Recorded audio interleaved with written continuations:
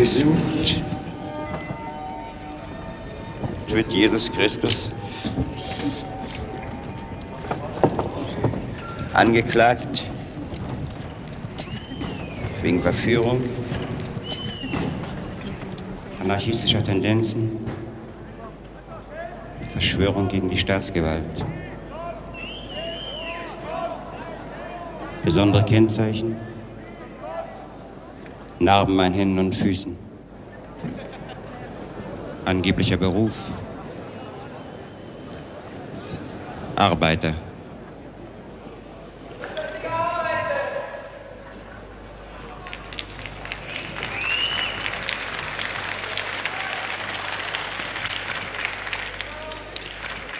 Nationalität: unbekannt. Decknamen: Menschensohn, Friedensbringer, Licht der Welt, Erlöser.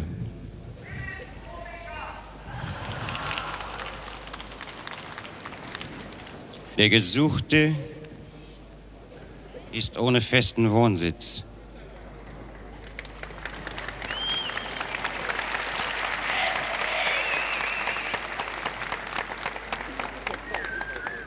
Er hat keine reichen Freunde und hält sich meist in ärmlichen Wohngegenden auf. Seine Umgebung sind Gotteslästerer, Staatenlose, Zigeuner, Prostituierte, Waisenkinder, Kriminelle, Revolutionäre, Asoziale, Arbeitslose, Obdachlose, Verurteilte, Gefangene, Gejagte, Misshandelte, Zornige, Kriegsverweigerer, Verzweifelte, schreiende Mütter in Vietnam, Hippies, Gammler, Fixer, Ausgestoßene, zum Tode Verurteilte. Es ist möglich, dass es sich um ein elternloses Kind handelt. Vielleicht ist seine Mutter eine Hure. Vielleicht ist sein Vater ein Sträfling oder lebt in einer Kommune. Der Gesuchte gehört nicht der Gesellschaft an, keiner Partei, auch nicht der Partei der Christen.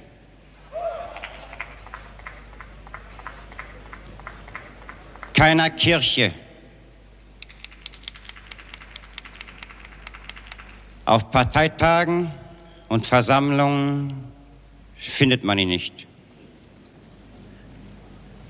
Parolen und Programme lehnt er ab. Er ist weder Protestant, noch Katholik, noch Neger, noch Jude, noch Kommunist. Er trägt nie Uniform und hat nie eine große Schnauze.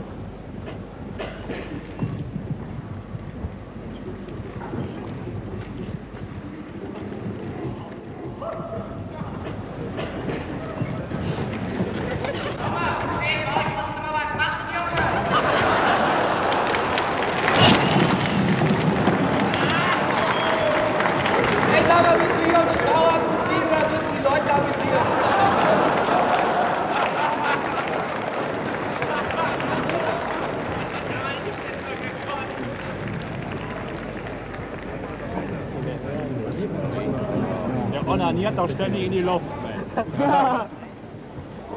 Kannst du nicht mehr, was? So, passt mal auf. Komm, halt deine Schnauze, damit du hörst, was ich jetzt sage.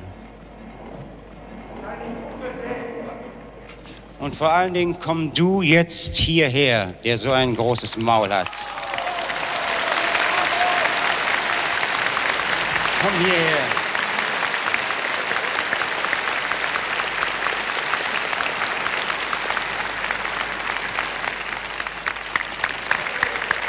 Der hat ja nicht mehr nötig zu sprechen. Der hat ja schon seine Millionen von Filmen. Komm hierher.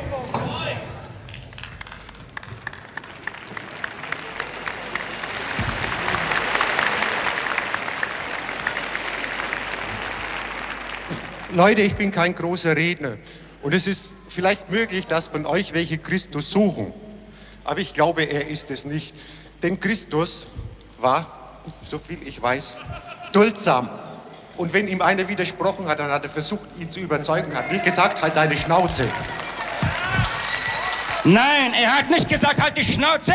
Er hat eine Peitsche genommen und hat ihm in die Fresse gehauen. Das hat er gemacht. Du dumme Sau!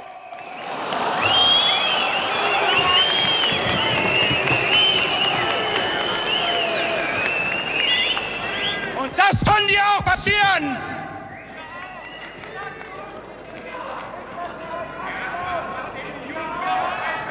Es gibt jetzt zwei Möglichkeiten.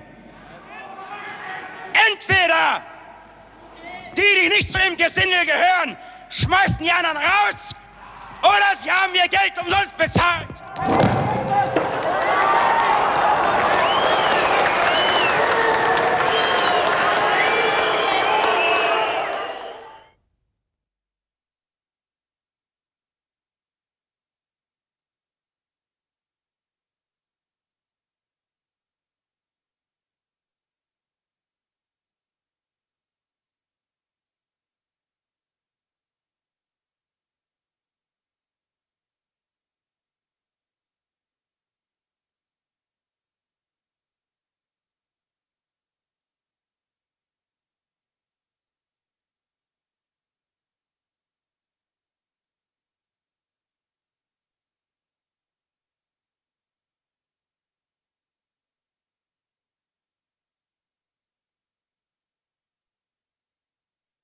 Gesucht wird Jesus Christus.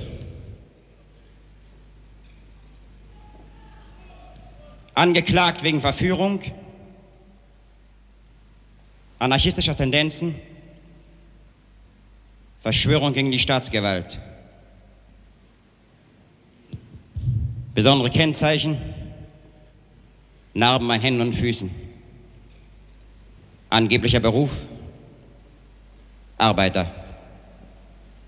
Nationalität: unbekannt. Decknamen: Menschensohn, Friedensbringer, Licht der Welt, Erlöser. Der Gesuchte ist ohne festen Wohnsitz. Er hat keine reichen Freunde und hält sich meist in ärmlichen Wohngegenden auf. Seine Umgebung sind Gotteslästerer, Staatenlose, Zigeuner, Prostituierte, Waisenkinder, Kriminelle, Revolutionäre, Asoziale, Obdachlose, Arbeitslose, verurteilte Gefangene, Geflohene, Gejagte, Misshandelte, Zornige, Kriegsverweigerer, Verzweifelte, schreiende Mütter in Vietnam, Hippies, Gammler, Fixer, Ausgestoßene, zum Tode Verurteilte. Es ist möglich, dass es sich um ein elternloses Kind handelt. Vielleicht ist seine Mutter eine Hure, vielleicht ist sein Vater ein Sträfling und er lebt in einer Kommune. Der Gesuchte gehört keiner Gesellschaft an, keiner Partei, auch nicht der Partei der Christen, keiner Kirche. Auf Parteitagen und Versammlungen findet man ihn nicht. Parolen und Programme lehnt er ab. Er ist weder Protestant, noch Katholik, noch Neger, noch Jude, noch Kommunist. Er trägt nie Uniform.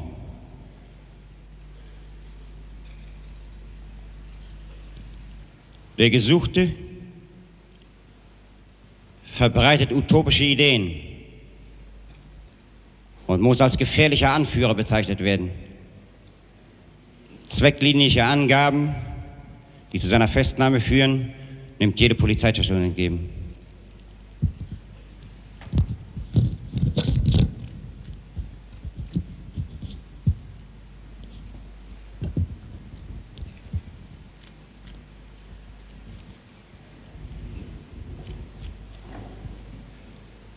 Ich werde von der Polizei gesucht.